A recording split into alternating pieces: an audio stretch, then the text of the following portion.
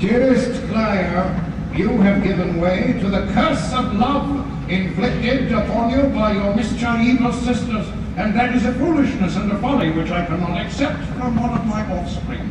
And so, I must punish you.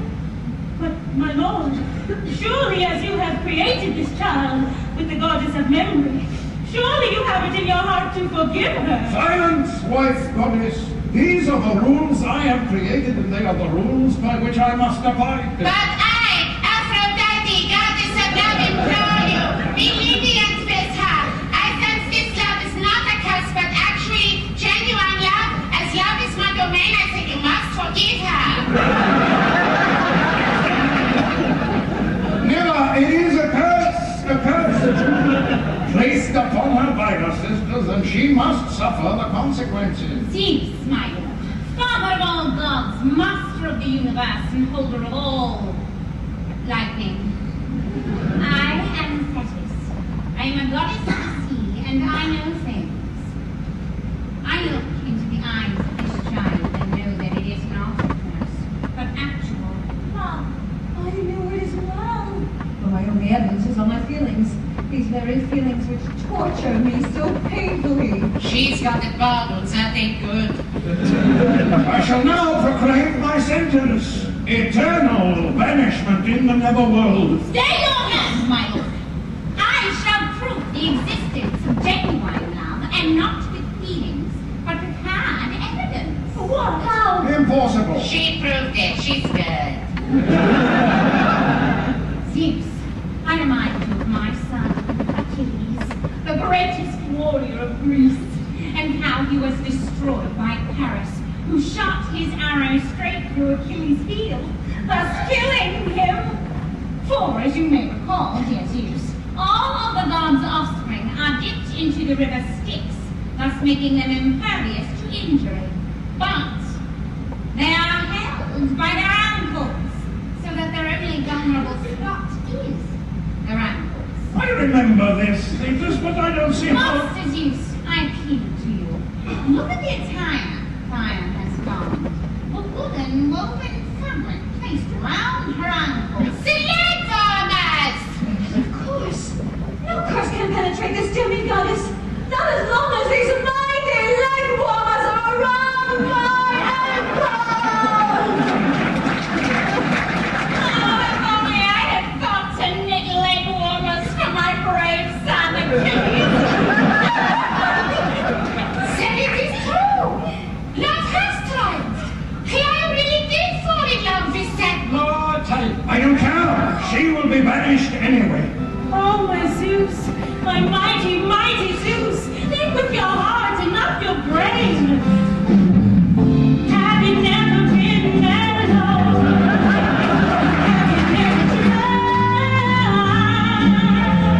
To find the comfort from inside you. Have you never been happy? Just to hear your song. Have you never let someone else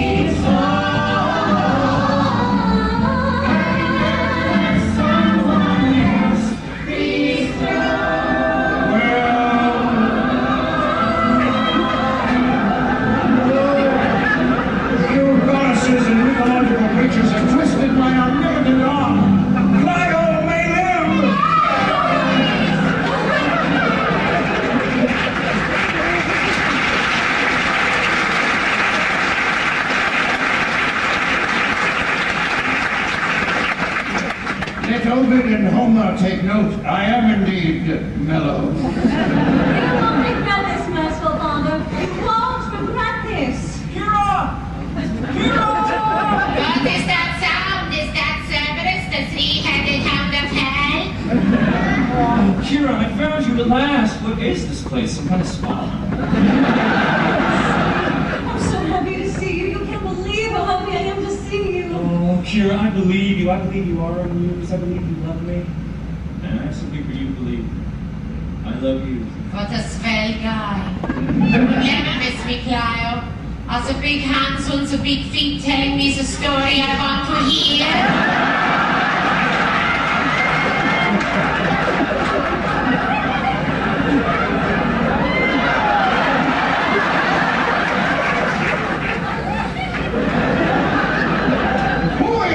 Mere mortal. He is forbidden in the world of the gods. Sonny, do you not know where you are? This is Mount Olympus, where the gods dwell. This is Zeus and 3 attending goddesses. Oh, yeah. Hey, wait a minute. Where have I seen this? I saw this in a movie. Yeah! This is Clash of the Titans! No, it is not! Slumming for bucks in some Harryhausen movie. You're Ursula Andress, you're Claire Bloom, and you're Laurence Olivier, like out for $1. And you are two-time Oscar winner Maggie Smith. Assassin! I'll fight this bunch of hams for you any day. Sonny, no, these are the actual gods. But this is just like a movie. If they resemble the actors who portrayed them in a film that you saw, it's only a testament to the craft of filmmaking. You mean those are actually gods? Yes, we are gods and are not amused. I don't care. I will fight anyone or anything for this woman I love. You would dare to fight Zeus for your love? You would dare to fight me? No! Yes, I would. I love her that much. Well. I never saw that before. Someone who loves that much.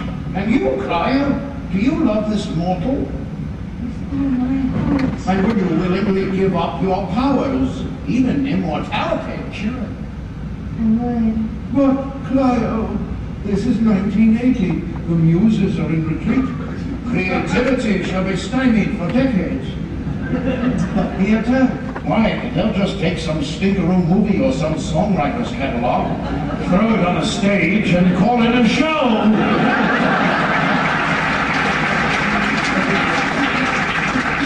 Then I shall use the incredibly popular art forms in each moment of time. The stage adaptation of the inferior cinematic offering. The musical of the box that is juke. I shall use them to remind mankind that there is something greater than wealth or fame, and that is the human experience rendered comprehensible through art. Oh my God, I love her so much. I begin this quest on Earth today with a roller disco. Then so be it, Clio. You must now live on Earth as a mortal and as an Australian. Thanks, mate! But before you go and leave me forever, one final gift.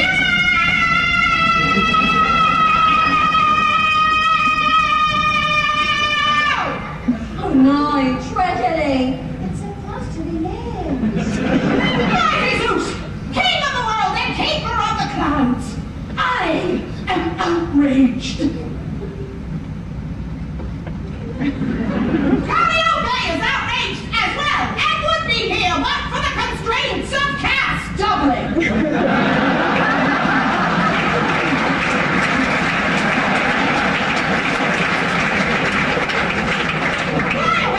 She deserves no further gifts, I implore you.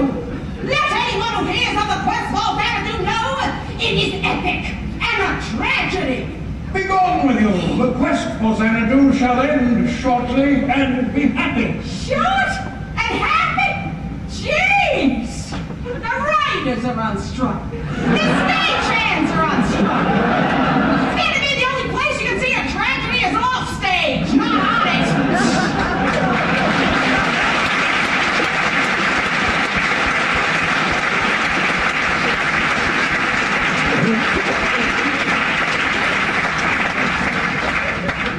There's not a ton I can offer you, Kira.